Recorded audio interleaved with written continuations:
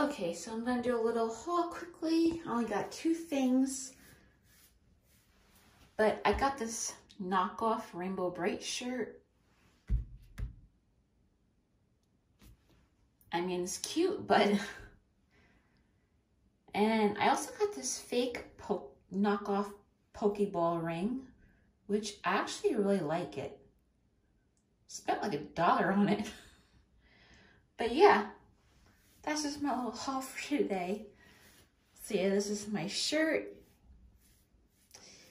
And I guess that's all. Right now, I'm kind of pissed off at UPS because I ordered a lot of stuff from the 50% off Loungefly sale from the Loungefly website, and this is the second time that UPS has delivered to the wrong address.